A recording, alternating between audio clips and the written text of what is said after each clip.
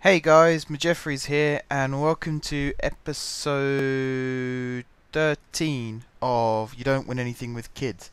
That is, of course, my career mode on Football Manager 2014 as Jeffries United. Couple of things before we get into the next match. I said I would skip out a game, and I did against Dorchester, which we won 2-1, thanks to goals from Drewson, who got the first, who then went off injured, and Thompson got the second. There was a late goal from Dorchester, but it made no odds because we'd won. The other thing that I was going to say is we've made a couple of loan signings. You'll see here Daryl Flahaven, who we got from Bournemouth on loan, and Harry Osborne, who we've just signed from Charlton.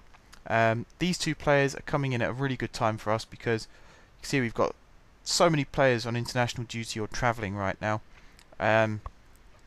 We need backup basically. So Flahaven, or Flahaven, however you pronounce his name, he came in to cover for all three of our keepers actually, international duty or travelling. So they were all out.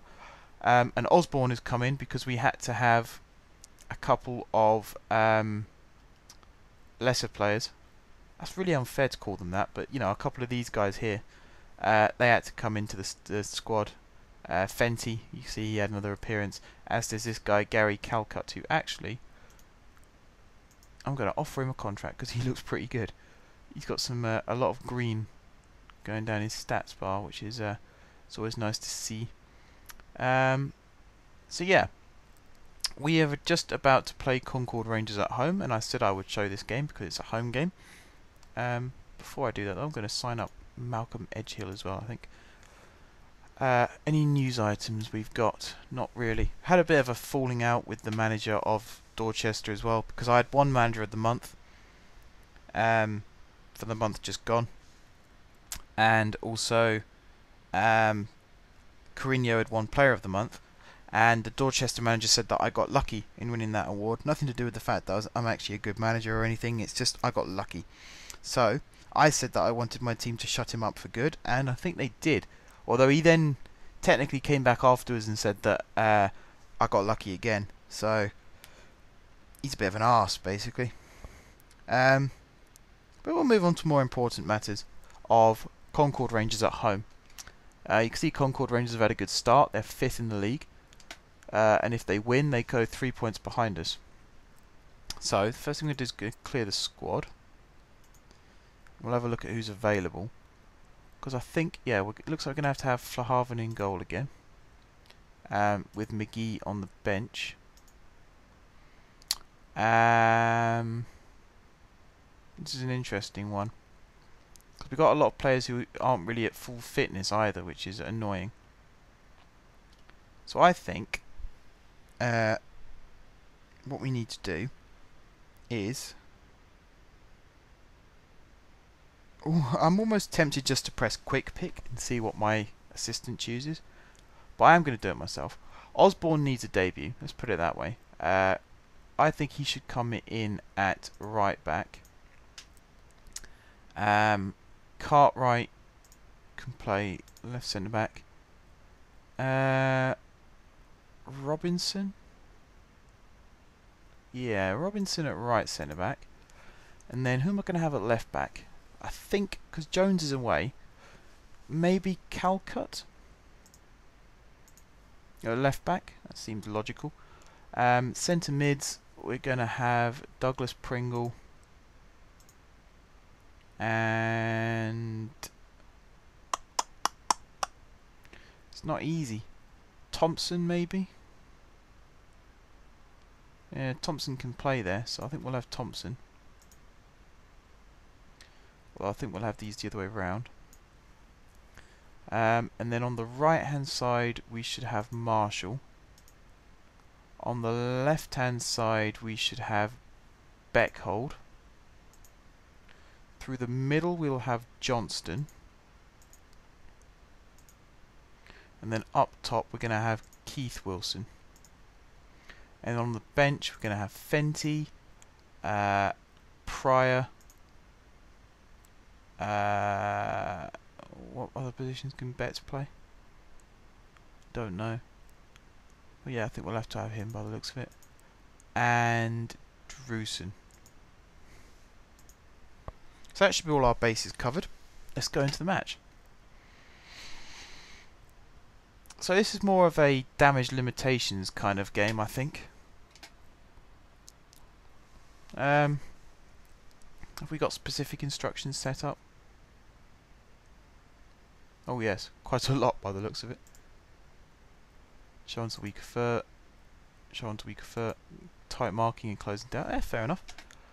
It's all automated. Again, purists might be wondering why I don't do it myself, but in modern football, a lot of managers tend to do things the easy way and give a lot to their assistants anyway, so I don't see the harm personally. So yeah, let's see if we can beat Concord Rangers and keep ourselves at the top of the table nice and comfortably. That's a really good ball from Wilson. Not such a great header there from Beckhold. I could see his idea, but it wasn't really the right time to do it, let's say, because Wilson hadn't made the run. This is a real test for my team actually, because if I manage to win this match, even if I win by 1-0, let's say, it goes to show just how strong my team actually is, and how deep, how much depth I've got as well, and that, you know, that's a good springboard to lift ourselves, you know, give ourselves more confidence. That's what I'm trying to think. It's a good morale booster.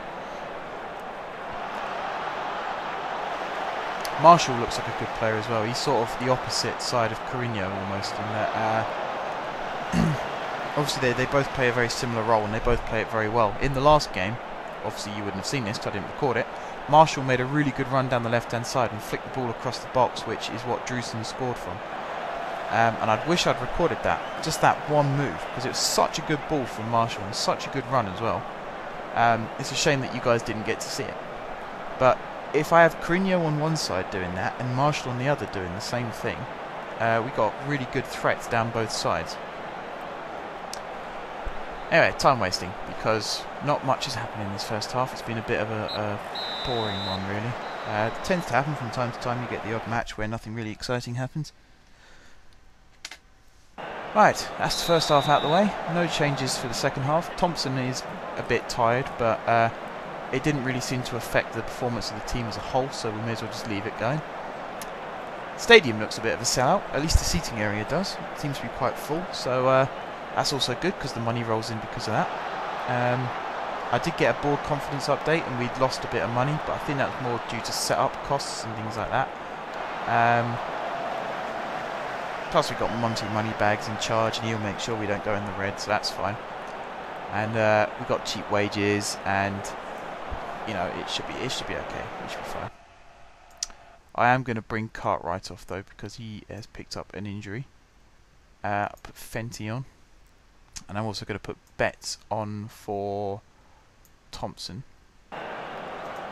Let's see if that changes it. It's a bit of a gamble again because, you know, these players were greyed out. They weren't proper first teamers on proper contracts, and that's always a risk putting them on because obviously their stats won't be as good.